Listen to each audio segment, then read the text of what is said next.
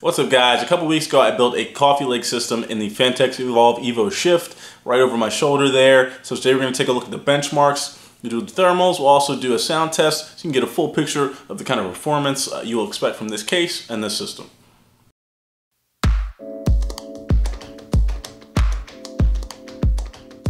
So up first, let's take a look at the CPU benchmarks.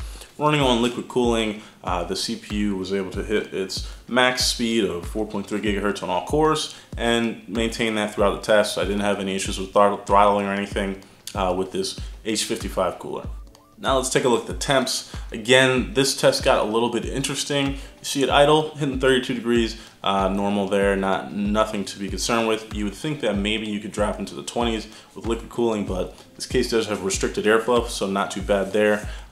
Gaming, 65, again, normal, probably would look for a little lower and with liquid cooling, but what are you gonna do? That's not super bad. Then you get into rendering and 100% load. Rendering was obviously using Adobe products, so that's using Adobe Media Encoder, pushing the GPU. It's usually hovering around 95% to 100%. So that's hitting 90C on liquid, and then 100% load with Prime 95 is hitting 92C. So as you see, this chip does run very hot. I was shocked by how hot it got, especially compared to the older 65 watt TDP chips, the 7700. So be careful of that. This chip does run warm. If you're gonna run the 8700K, you definitely probably wanna think about getting better liquid cooling than the H55. Obviously that's an entry level liquid cooler, but it shouldn't have a problem, I wouldn't think, cooling a 65 watt TDP chip, but shockingly, 90C. Sliding over to synthetic GPU test, you got some decent results. This chip is very good at gaming. Obviously with a 1070, the 1070 is probably gonna be the limiter in terms of the performance here, not the CPU. So I was getting some interesting results, but there was a bit of a performance drop, and I will show you why right now. Okay, so here we have the case partially disassembled. Nothing in the back and some of the stuff taken out. Basically how the GPU is supposed to be installed, you hit it, put it on this bracket here. This is obviously the back plate of the motherboard, and it this snakes through there and it sits right here, flush up against this top part, and you can kind of slide it on this rail, but it's coming a little tighter. So the GPU rests there. And if we spin it just a little bit, you can kind of see that's the motherboard. That's the GPU. So it's very close. And now there's an exhaust fan that goes right here, pumps cool air over the motherboard, and the GPU 140 millimeter exhaust fan, but it does not appear to be putting enough air between this little gap here to cool the GPU completely and keep it from throttling, at least with the compact version that I'm using here. For a full-size GPU with a full-size heatsink, it probably would be better, but in this configuration, not ideal. Now let's take a look at the GPU temps. I've used this GPU in other systems, other compact cases, so I know that it usually doesn't hit above 73C, 75. In this case, I was idling around 51, which is fine, keeping the fan off, not a big deal. Rendering, hitting 75C, that's fine as well. But in gaming, I was hitting 83C and I was getting throttling. As we talked about with the benchmarks before, because the way that the GPU is kind of sandwiched up against the motherboard in the back, it really didn't seem to be getting proper airflow or not enough airflow, and it was hitting its 83C and it was definitely throttling. So I'm getting slightly reduced scores. I tested the GPU outside of the case and I got slightly elevated scores. So that's something to be cautious about if you're going to build in this case. A compact card, which I used because I was going to do some advanced water cooling in there, that's not really the best choice. You're going to want to use a full-length GPU or a water-cooled GPU, liquid-cooled. That will eliminate that kind of issue, but I did see a slight drop in performance from this slight throttling that was occurring. A lot of you out there questioned my decision to go with a Corsair SF450 for this build, saying it wasn't powerful or beefy enough to handle the load. But people, it is important to note that real-world power draw is much different from TDP or suggested power supply for your components, the graphics card or CPU, and that sort of thing.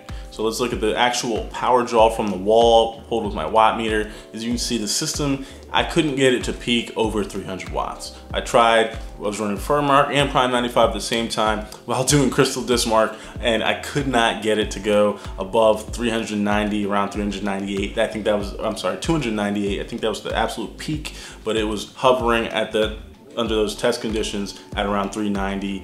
So it's obviously plenty of headroom there. If you're gonna get components, make sure you factor in the real world TDP so you're not over purchasing, buying a 1,000 watt power supply for a system that just doesn't need it. Acoustics are very important, especially if you are sitting fairly close to your computer. You want it to be as quiet as possible. I was anticipating this case being rather quiet, and generally speaking, it is okay. We'll take a look at idle, and then we'll do gaming and full 100% load noise test.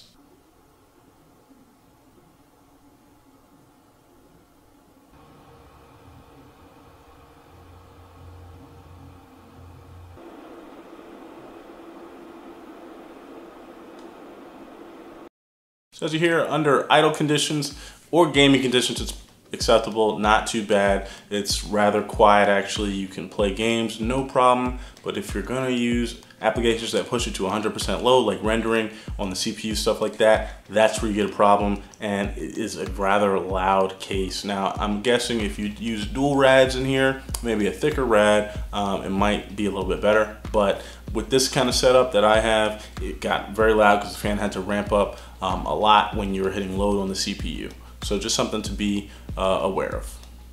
I learned quite a bit about this case and these components, obviously from doing a build and running all sorts of benchmarks in it.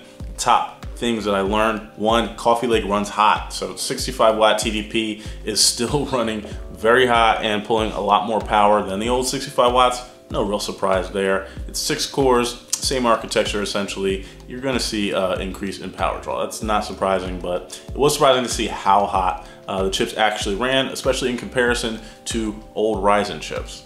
The second thing I picked up is that the Phanteks Evolve Shift is not the best case from a performance standpoint. It's a good case. Visually, it looks awesome. I mean, one of the more attractive looking cases that I've seen in recent years.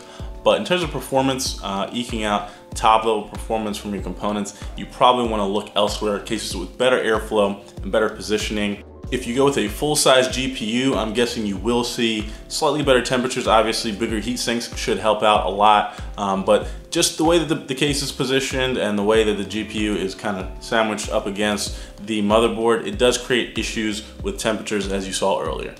And the third thing, this just made me miss small form factor PC cases.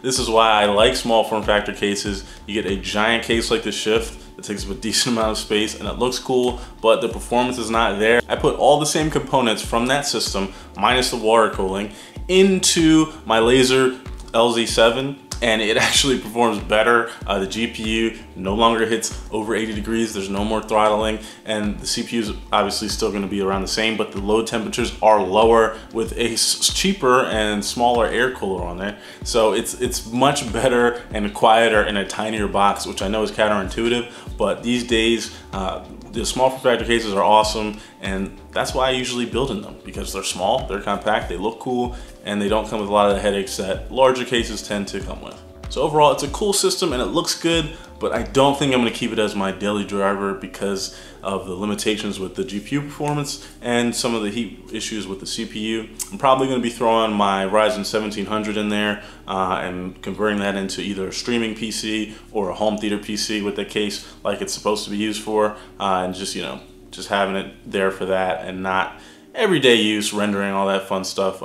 It's just a little too loud and a little too large and cumbersome for me. But as always, thanks for watching, guys. Please like, comment, and subscribe if you liked the video. I'll drop links below for everything you saw in the video today, all the components of the build, as well as a link to the full article on the website. If you want to check that out, you can as well. I'm Jay, this is Tech Everything. I'll see you next time.